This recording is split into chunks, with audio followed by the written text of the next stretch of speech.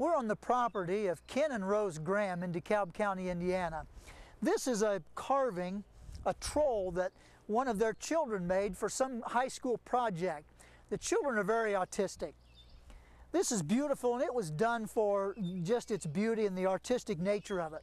But imagine if we would bow down to this and expect this troll to answer us. It's just a carving out of a tree. Idols can't answer.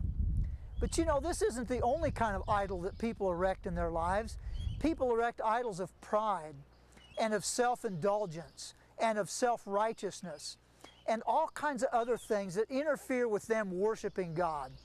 Those idols can never answer. They can never give us salvation. They can never give us peace.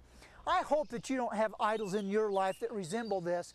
And I hope also that you don't have idols that are just merely man-made, because they will never bring peace.